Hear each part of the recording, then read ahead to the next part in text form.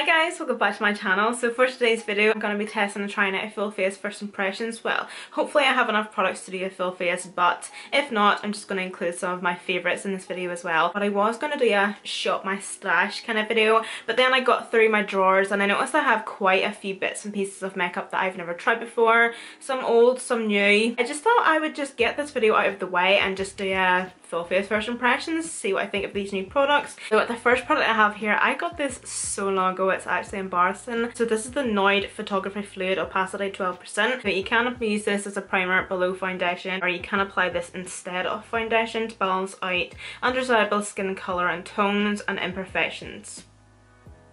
Okay. I know I don't normally like to do this with my fingers if it's more of a highlighting primer, but since it's the first impression I always like to give it a wee bit of a feel, see what it feels like. So I'm just going to start by blending this in.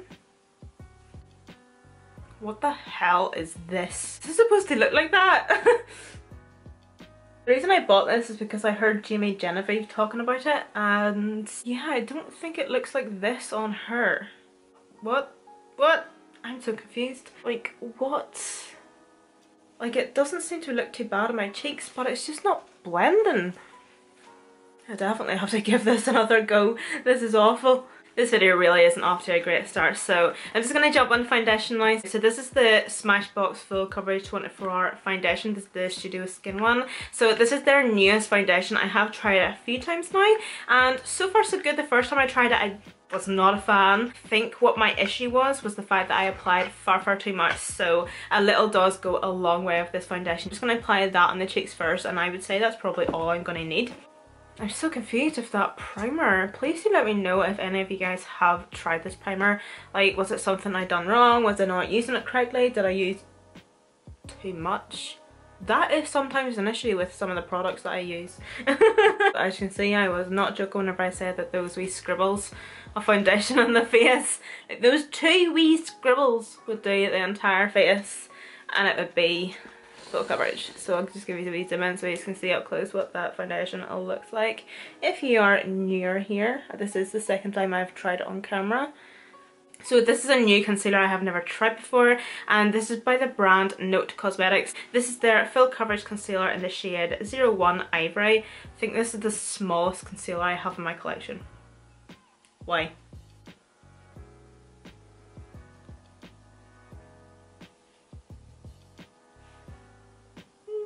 I don't know why I don't just conceal one eye and then just leave the other eye, so you can actually see a difference on each side, but you can definitely see that it has concealed and brightened, but it's done its job, but it's, I don't know, I'm not blown away.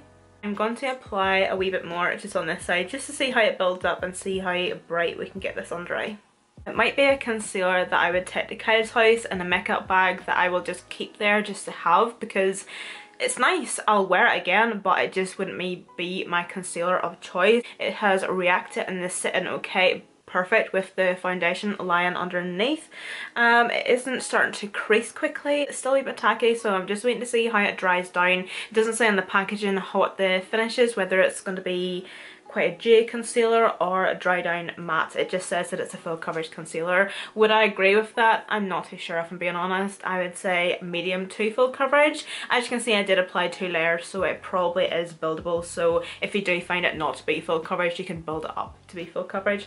In terms of brightness and concealing, I think it's done a grand job, to be honest. Again, not the best, but perfectly fine, and also blend it out pretty seamless as well. I have been loving cream contouring recently, so I just like to dabble in quite a few times. Sometimes I'll use like the top of the lid just to take off any excess product, because cream contouring is absolutely fabulous as a base for your powder bronzer, and it just gives the most beautiful finish, beautiful natural finish to the skin, because it is a cream, because you really can blend it and make it melt into the skin, but it's also a really good way to mess up your foundation. And as you can see, I'm just pressing the product on first of all, then I will go in and start blending at it. But as you can see already, it just blends out so effortless and easy. Just the brush just blends it out for you. You don't even need to try with these products to blend them. Okay, so I don't have a new powder to set with, so I just used my usual. I'm now going to go on, spritz the skin, soak up any excess powder before I go in and highlight, contour and bronze, all that good stuff. So I recently got the Morphe and Jeffree Star Set and Refresh Mist. The smell of it is very, very nice, and I can definitely smell it on my face. So if you're somebody that does not like the smell or the scent of artificial strawberry, like a, you know, like a lip sol, like a strawberry lip sol, if you don't like the smell of that smeared all over your face, really, I'd maybe suggest to stay away. So I'm going to be using the Ofra Highlight in Blissful. I got this for Christmas last year, and I honestly do not think I have tried this. I have no idea. I honestly don't know if I've tried this or not. So it is quite dark though. I'm scared. So I'm just gonna put the... Oh no. Oh no. Oh no! Look how dark that is! Oh, flip's sake. I'm just gonna have to do the other side to balance it out.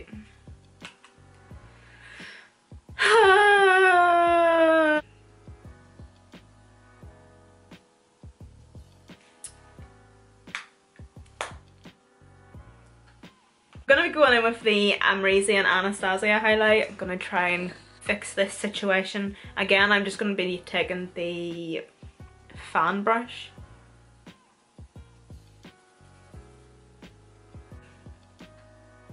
Just ignore my cheeks. Just... So this is the pretty Vulgar Tickled Pink Make Them Blush. So as you can see, it is a very, very nice pink. So pink to make the boys fuck off. I can assure you that not all men are trash. Being on Twitter, I'm kind of now being exposed to this whole feminist world that we live in these days, and men get trashed so hard over Twitter. It is quite shocking actually, and it's also a shame because yeah, there are shitty men out there. There's also shitty women out there. I kind of find that the shitty men are just causing such a bad name for the good men, that the good men are getting shat on as well, and just, I don't know, just a wee bit shitty. Again, this is from Note Cosmetics, and this is their Terracotta Bronzing Powder in the 04 Mocha Taste. So that's what it looks like there. It's got the tiniest wee bit of shimmer through it, which, if I'm being honest, I'm not too happy about. I don't know why I bought this. Whoa. Okay. We're gonna go very, very light-handed with this bronzer just to see what it's like. Okay, so it's actually not that bad. It's actually a very, very nice bronzer. I am pleasantly surprised. There definitely is like a wee bit of a sheen. There's no glitter or there's no sparkles or anything on it, but there definitely is a sheen. But it is quite nice in the skin. I want to start on the lips first because this is kind of like a mauve pink, I think anyway, lip cream from Burberry. So I can kind of figure out what direction I want to go with my eyeshadow. I actually was sent this, so I'm really, really looking forward to trying this. And this is in the shade Dark Rosewood. Ooh. This is my very first Burberry product too. I'm so excited. Oh. So that's the packaging there. Oh. Yeah, that's nice. I actually really like that. It's such a beautiful colour, absolutely gorgeous, especially for this time of year. It's definitely very, very comfortable. It doesn't seem to be the formula that it's going to completely dry down to be like a completely matte finish. This is definitely going to be such a comfortable liquid lipstick to wear. So I must actually check the other colours as well to see what they have. This is by any means not new. I've tried this before, but I could probably count on one hand the many times I've used this palette, so I did dig this out for these two shades here. But I also have this is the Anastasia palette in collaboration with Jackie Aina. Treated myself, you know, and this is actually the only Anastasia palette that they came out with, I would say, since the Riviera palette, that I've genuinely been like, yeah, I need that. Because it is Jackie Aina, I had to obviously support her. I'm sure so many people have said like the camera cannot do it justice, and it is so true. It is absolutely gorgeous. It just reminds me of like an oil spill. Okay, I'm gonna go into the Modern Renaissance palette. First of all, I'm gonna take this shade here that I can't pronounce, so I'm just going to point at it.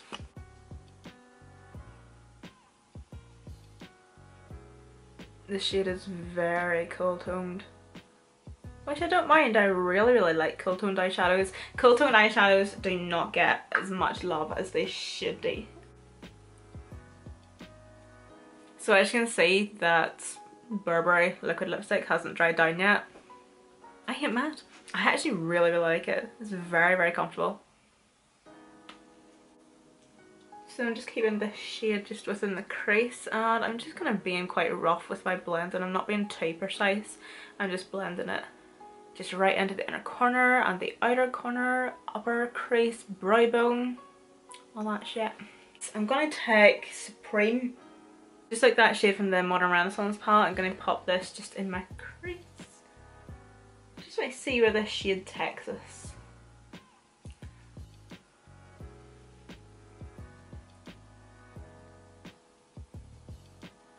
Back into Modern Renaissance. I'm going to take a wee bit of, no, I'm going to go in with Love Letter because I can pronounce that. I'm not wanting this to be too pigmented. I'm just going to use this to just deepen up that crease a bit more.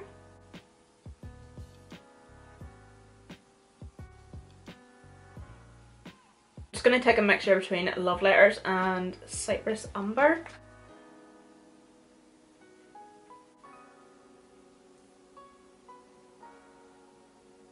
I'm going to go on that Anastasia brush and just give that all a wee quick blend. I'm going to take the Urban Decay Primer Potion. This is just a wee mini one. Then I'm just going to pop this just all over the lid. Starting from the lash line and then just working my way up. Just going in pattern motions because I'm not wanting to disturb any of that shadow. I'm just going to bring this up to the crease. This is the Jackie Aina palette, by the way, I'm going to go in with, so I'm going to be taking a shade at the end.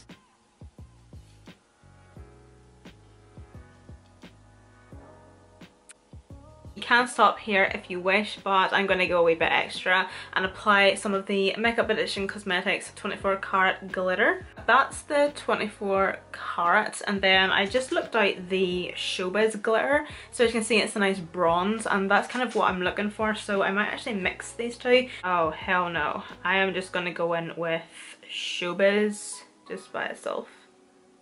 That is perfect. That is exactly what I was wanting.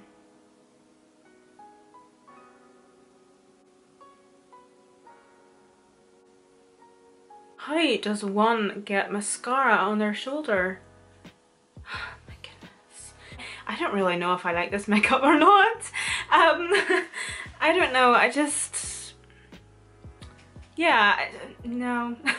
I'm definitely going to have to do a wee bit more research on this, and if any of you guys have tried this, or if you like it, don't like it, please do let me know in the comment section what you think of it. What did I do something wrong? I don't know, but yeah, I do think it has the potential to be a nice primer, a nice base, or to be a nice product just in general, but I don't know, it just looked like absolute crap on my skin. The Note Cosmetics, it was nice, definitely nothing special, nothing I would ever really beat somebody up to go and grab again. The Note Bronzer was very surprising. It was actually very nice because it was so pigmented. It really did scare me a wee bit, and because it also did have a sheen to it as well. I'm definitely a matte bronzer kind of gal, but I think the fact that it does have a wee bit of a sheen to it actually did add a nice wee sheen to the skin, just like a nice wee healthy bronze. It was very nice, and also with the colour it was very nice as well. The Ofra Highlight, it definitely wasn't for me. I'm not going to give it a bad review or anything,